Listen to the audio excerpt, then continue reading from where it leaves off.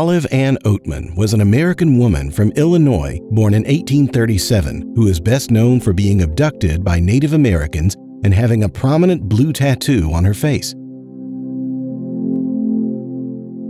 Olive had no idea that at her age of 14, her life would change forever in a very dramatic way. In March 1851, her pioneer family of 9 was traveling from Illinois to California on a wagon with a company of Mormon Brewsterites in search of new settlement. Despite earlier warnings about the presence of hostile natives, the Oatman family broke away from the train and took a fatal turn through a dangerous territory. A group of about 19 Yavapai tribesmen on foot, armed with clubs, bows, and arrows, attacked the family on the banks of the Gila River, later known as Oatman Flat, in Yuma, Arizona. They murdered her father and pregnant mother, as well as 4 of her siblings. Miss Olive, 14, and her younger sister Mary Ann, 7, were captured and taken away. Her brother Lorenzo, 15, who had been left for dead, regained consciousness later and found his way back, rejoining another wagon train. He and few companions returned to the scene of the massacre and hastily burned the slain bodies in the rocky soil. According to reports, the remains were reburied several times over the years in a more suitable ground nearby.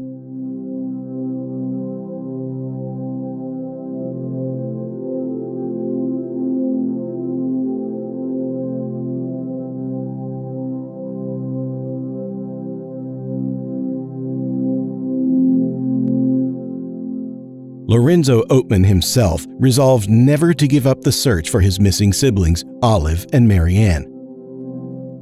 Olive and Mary Ann were initially kept captive with the Yavapais for a year, where they were treated as slaves and frequently beaten. Their fortunes improved when one day Mojave Native Indians came to trade with the tribe. Sympathetic daughter of the Mojave chief, who noticed the girls and their condition, persisted in making a trade offer for them. Initially, Yavapai refused, but eventually agreed to trade the girls for 2 horses, vegetables, blankets, and beads. The girls traveled for many days to the Mojave village along the Colorado River, where they were welcomed by the family of the tribal chief. Much of what actually happened during their time with the Mojaves remains unknown and is subject of many myths and speculations. However, it is believed that they were fully adopted into the tribe and were not held in forced captivity. Both girls were tattooed on their chins and arms in keeping with the tribal custom. The girls, who believed they had no immediate family left and would never return to the world, willingly adopted Mojave habits. Unfortunately, little Mary Ann died of starvation when she was 10 or 11 years old during the 1855 famine, which also claimed many tribe members. Given the situation, it is believed that Olive made the decision to remain hidden and not reveal herself to the white railroad surveyors and other white expeditions roaming around the Mojave Valley at the time. In 1856, Olive was eventually spotted as a white girl living with the Mojave tribe, and her return was requested by the authorities at Fort Yuma. Several attempts were made at first to persuade the tribe's council to part with Olive, with trade items such as blankets and horses included. Fearing a potential retribution, the Mojaves eventually accepted the terms and she was repatriated into American society.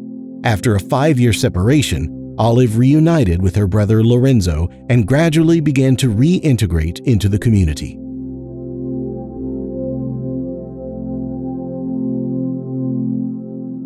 She became an oddity in the 1860s America, partly because of the striking blue tattoo on her face, making her the first known white woman with native tattoo on record. Olive went on to become a lecturer, and she often spoke fondly of the Mojaves, whom she claimed were kind to her in contrast to her previous captors. In November 1865, Oatman married John Fairchild, a wealthy cattle baron and banker who shielded her for the rest of her life from public scrutiny.